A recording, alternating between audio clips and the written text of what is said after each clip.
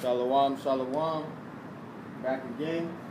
I'm an Israelite from the tribe of Benjamin. And I want to give all honor and glory to Yahweh, Ba'ashem, Yahushai, Ba'ashem, Rakakodash. Double honor to the others, apostles of great millstone who rule well. Peace and blessings to the elect of Israel, man. Alright. So I'm going to prophesy the downfall of this kingdom, Babylon. But as you people know, America. Okay? And I want to get into the plagues that the Lord has for this place, man. Alright? Because this stuff is not pretty, man. Okay?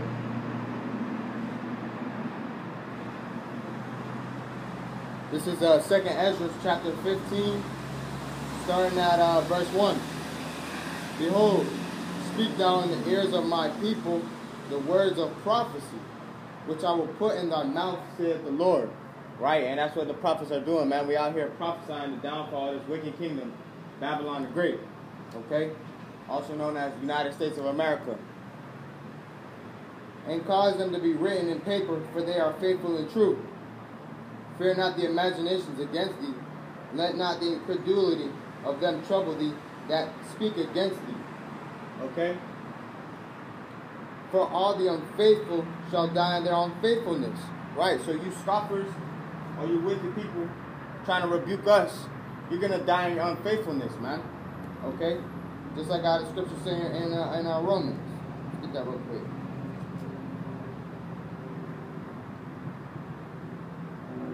It says, Romans chapter 3, verse 3. For what if some did not believe? Shall their unbelief make the faith of God without effect? God forbid. Yeah, let God be true, but every man a liar, as it is written, that thou mightest be justified in thy sayings, and mightest overcome when thou art judged. Right? Okay? Like I said, man. You scoffers, you know what I'm saying? You guys can't do anything but help this truth, man. You can't go against the word of the Lord, man. Nobody can. Okay? Like scripture say, we can do nothing against the truth, but for the truth, man. I'm going to get that.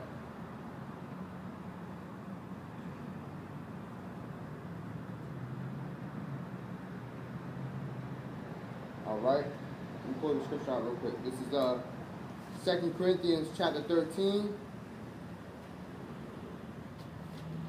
And verse 8. Starting at verse 8. Like I said, man, you scoffers can't do anything against this truth, man. Okay? You know, and the brothers just getting into this truth. Not everybody's gonna be your friend, man. The prophets ain't gonna win a popularity contest. Okay, as the Akim say. Alright? And your family gonna go against you too in this truth, man. Alright, so you brothers just getting in this truth, stay strong, because not everybody's gonna be your friend, man. Okay? The only people that are gonna be your friend in this truth is Yahweh Ba'ashem Yahushai. Alright? That's it. That's the only people you can count on. Okay? This is 2 Corinthians chapter 13, starting at verse 8. It says, for we can do nothing against the truth, but for the truth. Okay? So, like I said, man, you can't do nothing against the truth, man. Alright, and I got one more scripture. One more scripture to find it.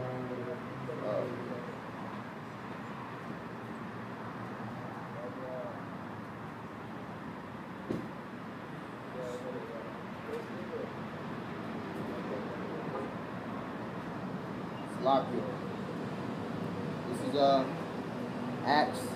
This is one of my favorite scriptures when it comes to you scoffers, man. Okay? Because you scoffers out here just scoffing. You feel me? This is Acts chapter 5, verse 39. Now let's start at verse 38. And now I say unto you, refrain from these men, and let them alone. For if this counsel or this work be of men, it will come to naught. Right, man? Everything that's invested in the flesh is going to come to nothing, man. Okay? Because to be carnal-minded is death, but to be spiritual is everlasting life. Okay? Verse 39. But if it be of God, ye cannot overthrow it, lest ye haply ye be found even to fight against God. Right, man. Nobody can fight against God, man. That's suicide right there. Okay, so it's best we just get right before the Lord kill us down, man. Okay, because if we keep playing games, the Lord gonna strike us dead, man, and with a horrible death. Okay, a horrible death. So, like I said, man, can't do nothing against the truth, but for the truth. Okay, and when the prophets out here speaking the word of the Lord, you can't do nothing about it, man. You just might as well sit down and listen. Crisscross applesauce. Mouth shut, ears open.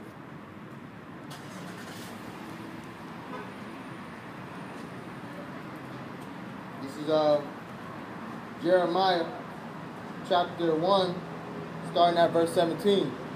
Thou therefore gird up thy loins and arise, and speak unto them all that I command thee. Be not dismayed at their faces, lest I confound thee before them. For behold, I have made thee this day a defense city, an iron pillar and brazen walls against the whole land, against all the kings of Judah, against the princes thereof, against the priests thereof, and against the people of the land. And they shall fight against thee, but they shall not prevail against thee. For I am with thee, saith the Lord, to deliver thee. Alright, man, so like I said, you scoffers can't do nothing to speak against the men of the Lord. Alright? You can't speak against the scriptures. Okay? No one can speak against the scriptures, man. Because that's the Most High's word. Alright? Let me get that scripture real quick. Because once the Most High speaks, that's it. That's all it is, man. This is Amos chapter 3. And verse is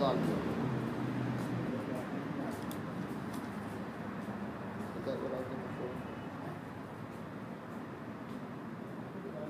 for? Con. This is Amos chapter 3, starting at I'm gonna start from the top for edification's sake. Amos chapter 3, starting at verse 1. Hear this word that the Lord hath spoken against you, O children of Israel, against the whole family which I brought up out of the land of Egypt, saying, You only have I known of all the families of the earth. Therefore I will punish you for all your iniquities. Right, man, so the Lord just said it out of his own mouth that he only knows the Israelites, man. Okay? And not literally like know of them, it's on an intimate level, man. Okay? So the Lord don't care about you other nations. If you're not a so-called black, Hispanic, or Native Indian, or if your roots don't go back to ancient Israel, okay, then the Lord don't care about you, man. He only care about Israelites. And only Israelites have the chance of salvation. Okay?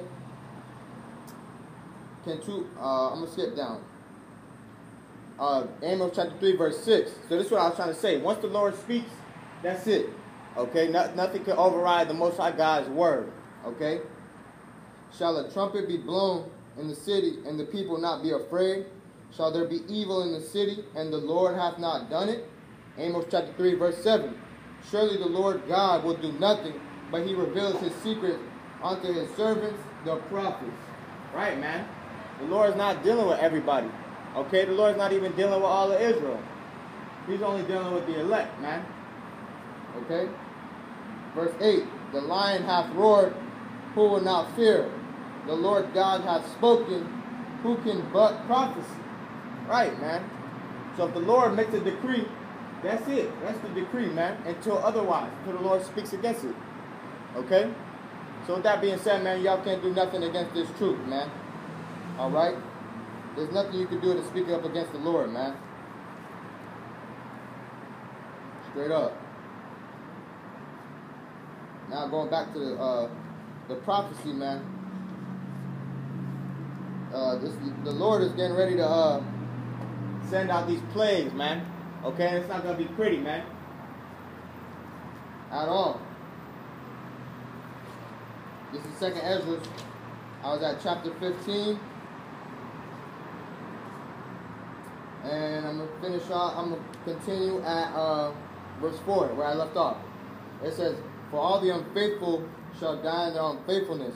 Behold, saith the Lord, I will bring plagues upon the world, the sword, famine, death, and destruction.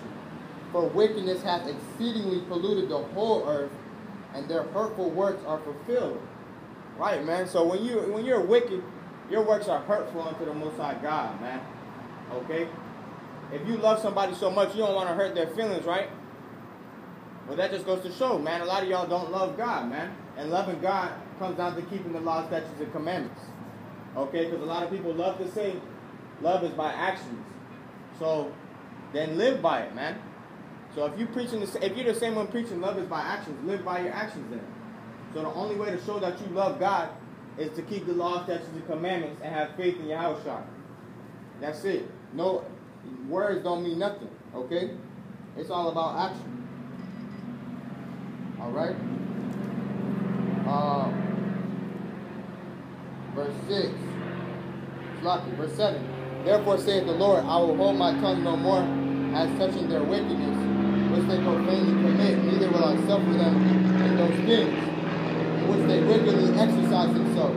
Behold, the innocent and righteous blood crieth unto me, and the souls of the just complain continually. Right, man. If you really love the Lord, you'll know. If you really know a thing about God, let me fix my statement. If you really know a thing about God, you know that this world is adverse to the Most High God, man. Okay? This world is wicked, man. All right? We need to get right. This world is wicked.